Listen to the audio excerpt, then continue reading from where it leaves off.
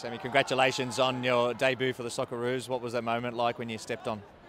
Oh, it's a very tough atmosphere to come into. A full crowd with a passionate culture here. It's very difficult when the games are like that. It was a difficult period of the game where I had to do a job where it was a bit more defensive, and I felt like we did really well in the conditions that we had. It was a bit of a false start too. I saw you come on, about to come on, and then Arnie told you to sit down. Did you think your opportunity might have passed?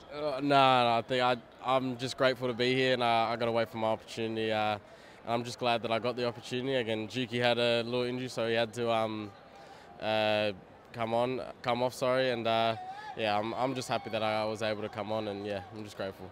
We've seen the Socceroos perform in front of big crowds and pretty intense atmospheres in the last couple of fixtures, Argentina, in China, and now here. What's it like? Yeah, I think just from the World Cup, from myself watching them, and then obviously in Argentina as well, the crowds have been unbelievable. And this is my first chance here, and again, the crowd's crazy, to be fair. It's such a passionate culture here, and it's just great to be a part of, but it also shows the level that we're at, and we're still growing, we're still improving, so there's plenty of more to come from us. Do you take a lot from the fact that you came here and you were 2-0 up and you were sort of dictating terms?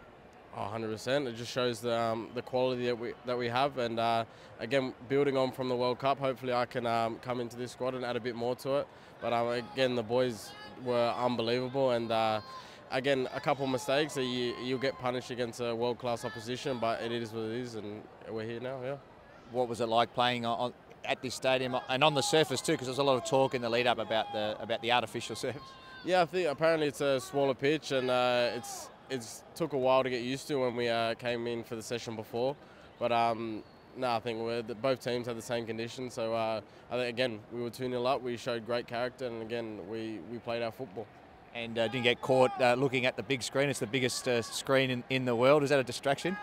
I think it is a bit, to be honest. I mean, I was on the bench looking up and down, and I didn't know where to look, but nah, it's just a great experience to be in this sort of stadium. You don't get many opportunities to be in a stadium like this, so you just got to take it day by day, and yeah.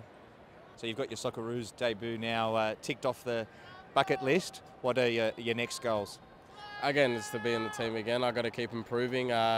Hopefully I keep playing good minutes and again scoring goals for my club, so then eventually I can come here and get more opportunities to come away with the Socceroos, and then hopefully put that into goals and assists for Socceroos.